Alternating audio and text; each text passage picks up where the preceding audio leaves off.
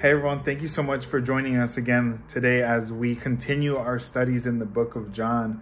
Today we are continuing where we left off in John chapter 12. First of all, I just want to say sorry for not uploading last week. We ran into some issues with the uploading, but we are happy that we're able to continue, and we are continuing with John chapter 12. And John chapter 12 is very interesting.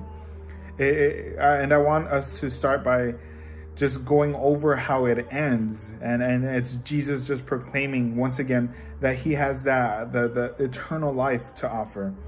And there's a lot of things that go on in chapter 12, but that is the main base, the focus, the foundation for the chapter, that how it finishes. And we have to remember and read it as we remember that the fact that Jesus offers salvation, eternal life from the Father.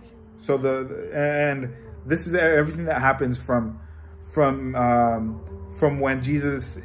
when his feet are cleaned, and that is just a proclamation of belief on Mary's part, right? And that is something that we see, the belief that she has in Jesus. And something else that we continue to see is how when Jesus is in front of all these people, and with the Greeks it even mentions, and the Father, he's there and his voice is heard by everyone, yet the people don't really, they're kind of confused as to what it was. And we see a lot, once again, it's this pattern of confusion, and many times it's of denial that Jesus is the Messiah.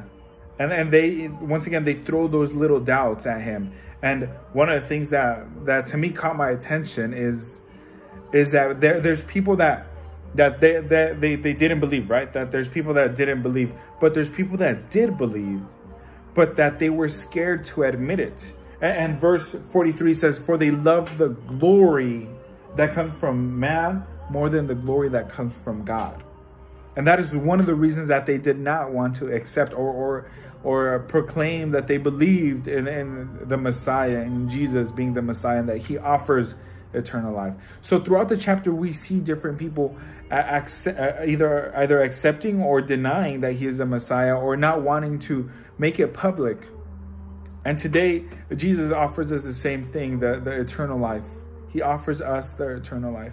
And it's, where do we fall on either accepting or denying or rejecting the eternal life that is offered to us? So this morning, I just want to encourage you to read this chapter, and as we continue, just to focus on the fact that Jesus offers you and I that eternal life. And all we have to do is accept the fact that he is our Savior, and only he can give us this eternal life. So family, I hope you have an awesome Monday, and God bless.